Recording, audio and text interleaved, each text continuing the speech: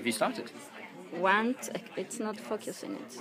That's okay. No. I'm better in soft focus. Yeah, now, okay. There we go. Okay.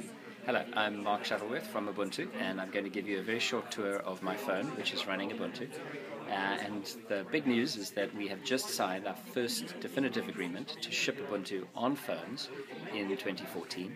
And we have a whole bunch of other companies that are making phones that are now looking very closely at following that and also shipping Ubuntu in 2014.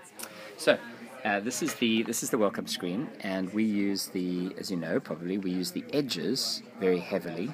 So I can unlock the phone from the right edge, and it's running Mir, so you can see how smooth it is. Mir is the new graphics display stack, which is very small, very lean, very fast, and that's how we create this very beautiful, smooth graphical experience.